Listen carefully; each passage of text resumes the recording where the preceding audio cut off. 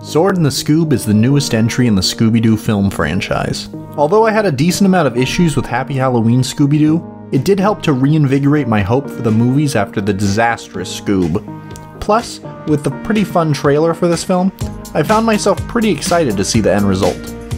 And now, after much deliberation, I can safely say that this movie is super enjoyable. Most of my issues with Happy Halloween Scooby-Doo aren't present in this movie. It's a single one-off adventure that doesn't rely on cameos and tie-in characters, has great character moments for all of the gang, and is really funny all the way through. There is still a joke here or there that feels like the writers don't necessarily understand the concept they are joking about, but the vast majority of the humor works exceedingly well, or maybe I'm just a sucker for jokes about life being a simulation. Velma continues to probably be the weakest of the gang in this movie, however I really like a lot of what they do with her. The personality tweaks are interesting, her constant denial of ideas that are supernatural really fits with the scenario well this time around, and she isn't mean to any of the other gang in this movie, which is pretty refreshing. Plus, she has some great dialogue with Merlin. Slowly but surely, she is improving as a character, and I hope to view her as on par with the rest of the gang soon. As a whole, the voice acting was super strong in this movie. I absolutely loved Nick Frost as Merlin, and his lines were always delivered exceptionally. It really made a lot of the jokes work that might not have worked if the voice actor wasn't as talented. Jason Isaacs as well was phenomenal as King Arthur, and the back and forth he had with Matthew Lillard's Shaggy was hysterical.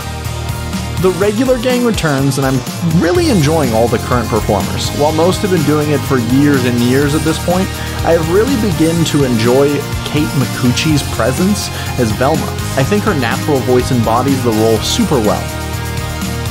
When viewing the animation, most of it is on par with the previous few entries except for a few moments scattered throughout, when it tends to dip in quality. Occasionally, I found myself noticing that the eyes looked really off in a lot of wider shots. It isn't as present in other characters except for Fred. I felt like every fucking 3 scenes I would look at Fred and he would just look a little strange.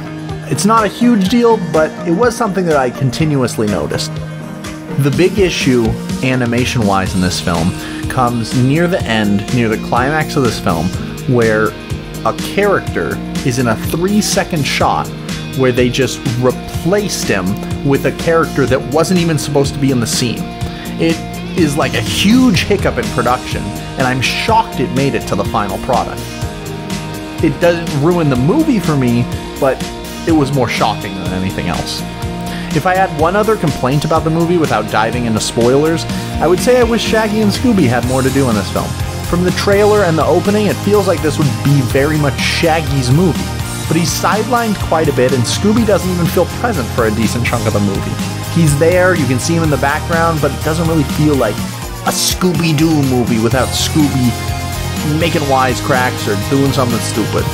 Now don't get me wrong, the other characters have some great moments in this film, and so do Shaggy and Scooby, but in my opinion, there can never be enough of those two. In closing, The Sword and the Scoob rules. It is a fun and refreshing adventure with competently written humor and a pretty interesting storyline. It's nowhere near my favorite Scooby movie, but I had an absolute blast with it. That's why I'm going to give this a 7 out of 10, because despite its flaws, it's a Scooby-Doo movie, and I love Scooby-Doo movies. If you like this video, feel free to like, comment, and subscribe. I would really love to know what's your favorite Scooby-Doo movie, and what are your thoughts on this movie. Thank you all for watching, and I hope you have a glorious day. Goodbye.